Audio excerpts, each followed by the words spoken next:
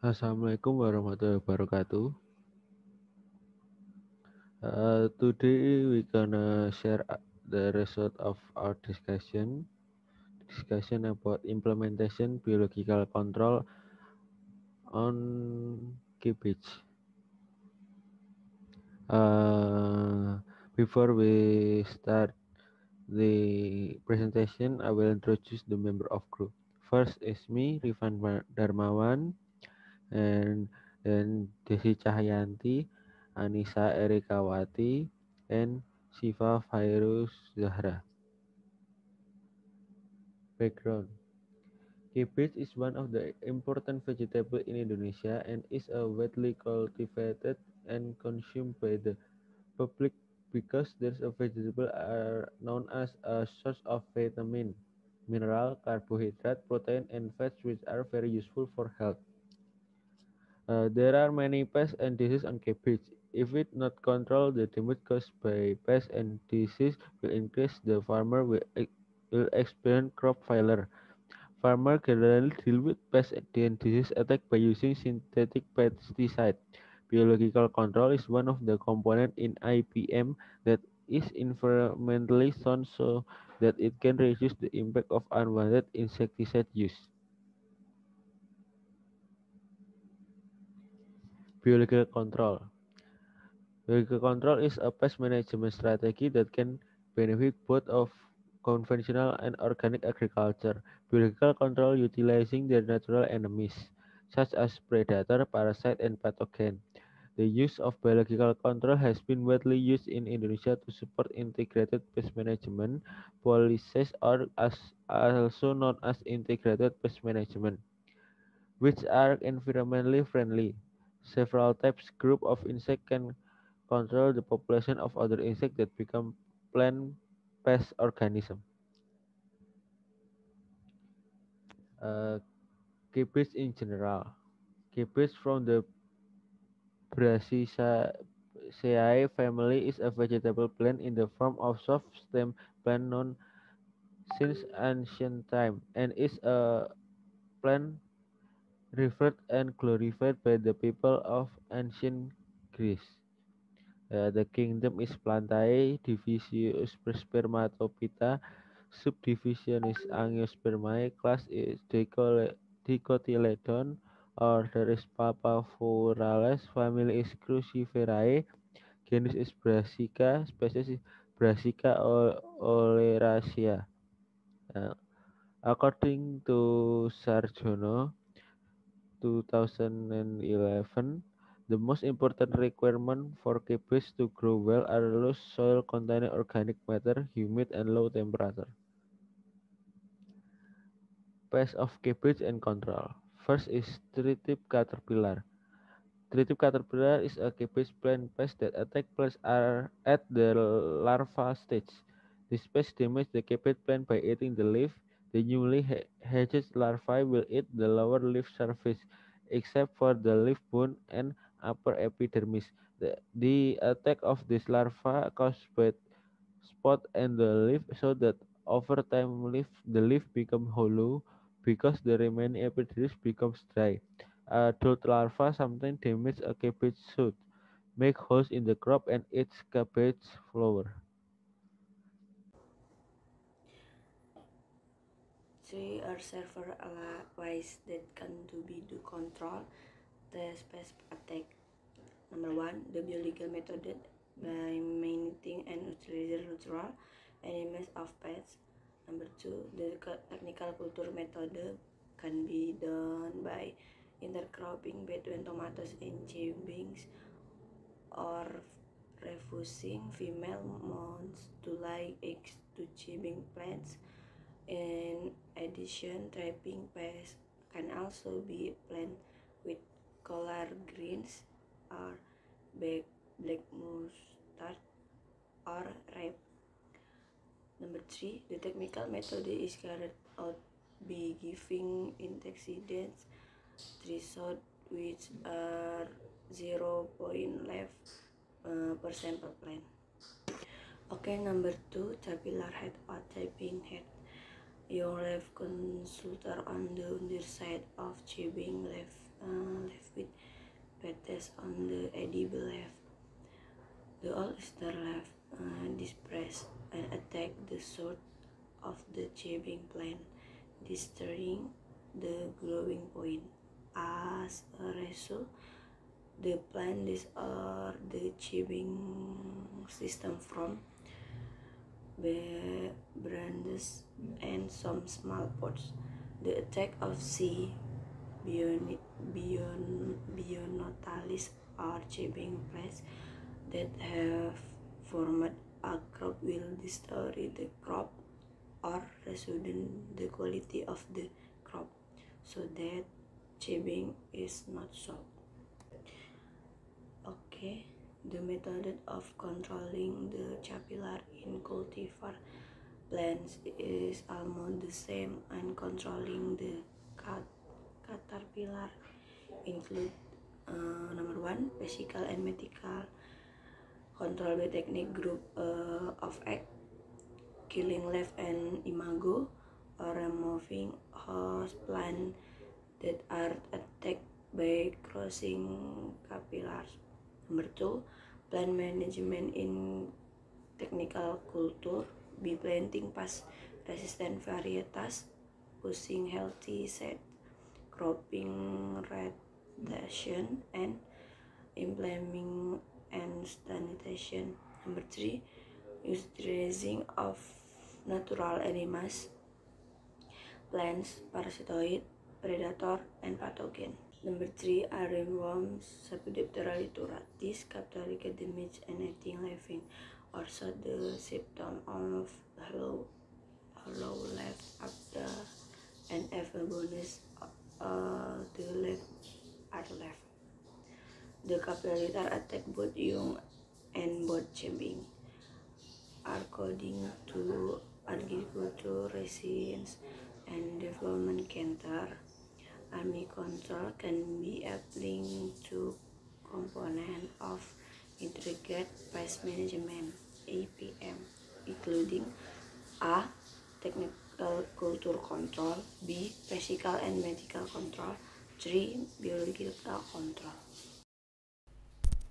Okay, number 4 is the jengkal caterpillar. The larvae are green with white stripe on the side. The characteristic of this larva is when it walks like a stretch.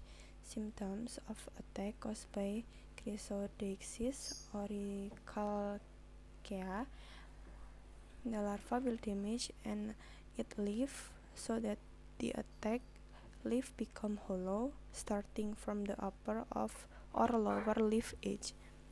Jengkal caterpillar control technique in the first one is cropping pattern is by setting the planting time so that the vegetative stage is at the same time. And the second one is mechanical method with a planting corn as a trap. And then number 3 is collection and destruction of egg and larva. And then number 4, sanitize with to reduce the possibility of other host plant. And number 5 is application of nuclear polyhedrosis virus as a biological agent. Several types of parasitoid of can also be used, for example Trichogarma as egg parasite and Cotesia sp as larva parasite. Application of recommended insecticide registered and permitted by the Minister of Agriculture if it has exceeded the economic threshold as above. Next.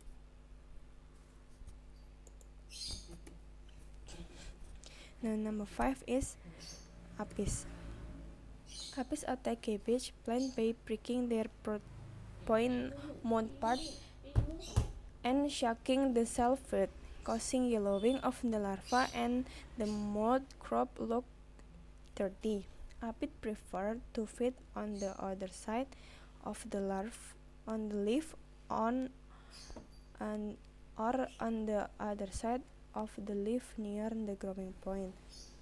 Apis control can be done by the first one is Technical control can be done by investing natural enemies such as Cresson, parasitoid Apellinus gossypi, entopathogenic fungus Neogycetis freseni, or predatory Coccinella transversalis. The second one is chemical control can be done by spraying insecticide containing fipronil or diaventhiourone and preferably spraying it in the afternoon. The next is a cabbage disease and the control. The first one is clubroot disease. The rate of production of cabbage is often affected by the attack of the pathogen Plasmodiopora brassicae, which cause swelling of the root. Swelling of the root tissue can interfere with root function such as translocation of nutrient and water from the soil to the leaf. This situation causes plant wilt, stunt, dry out, and eventually die. Clubroot disease control can be done by number one is good tillage with balanced fertilization so as to suspend the growth of this pathogen. Number two is biological agency by spraying in the form of chlorine from the beginning of planting. And number three is control is done by using seeds that are free of pests and disease. Number four is uprooting disease plant, and the last is use trap plants and the treatment of the nursery soil with solarization technique have also been proven to reduce disease and increase crop yields. And then number two is black root disease. In the nursery, the first infection appears, namely in the cotyledons turning black. Seedlings that are attacked by pathogen will be low to brown, and then wither and die. Plants that enter advanced vegetative growth will show stun symptoms. Wilting and infected leaf are shaped like letter V. This V region then enlarges and goes to the base of the leaf, stem, root, and turns back due to the multiplying pathogen. Young infected leaf experience stunt growth, yellow to brown in color, wilt, and die prematurely. Control can be done by the first one is cultivating, among others includes cropping patterns and crop times. Second one is use of healthy seed and water management. Then the seed treatment by soaking the seed in warm water at 52 or for 20 minutes or 50 degrees Celsius for 30 minutes. Okay, the next one is Alternaria leaf spot, caused by Alternaria brassicae. This disease causes small patches of dark gray and white moldy color. This disease occurs predominantly in the older leaf and will accelerate the onset of root. On the leaf and stem will be the form of central ring. For controlling this disease, cultivar reaction tests revealed that OS cross CV was the most resistant cabbage cultivar, while Baladi CV was the most suitable one. Biological control studies indicated that bacterial isolate or B1 and Bacillus subtilis, as well as their culture field rates, proved to be the highly effective in reducing Abrassiola spora germination and subsequently reducing the disease parameter in vivo, followed by Trichoderma and T. harzianum, respectively. Next one is downy mildew, caused by jamur Peronospora parasitica.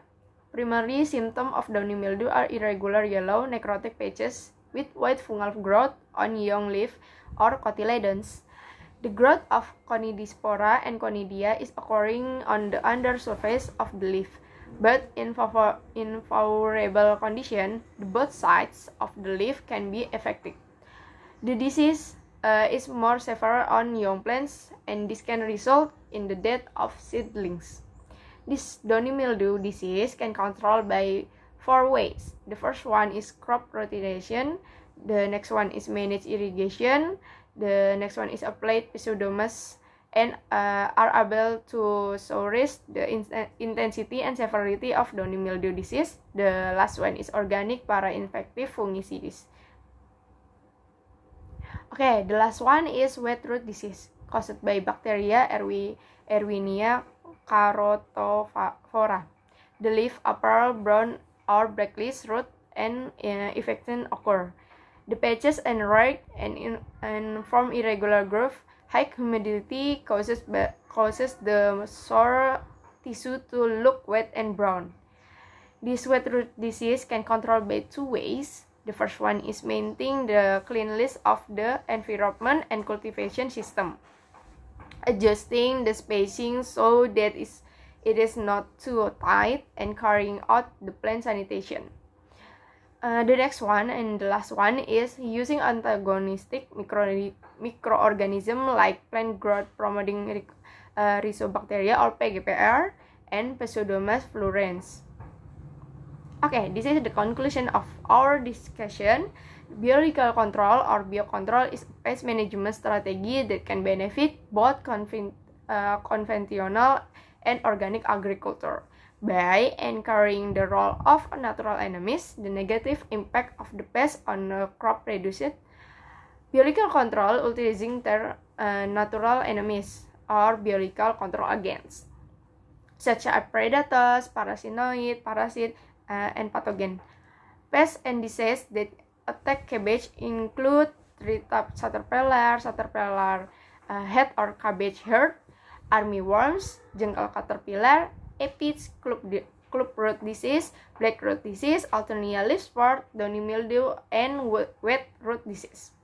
Pests and disease on cabbage can control by biological control, utilizing their natural enemy or biological control agent such as predators, parasites, and pathogens. Okay, thanks. Wassalamualaikum warahmatullahi wabarakatuh.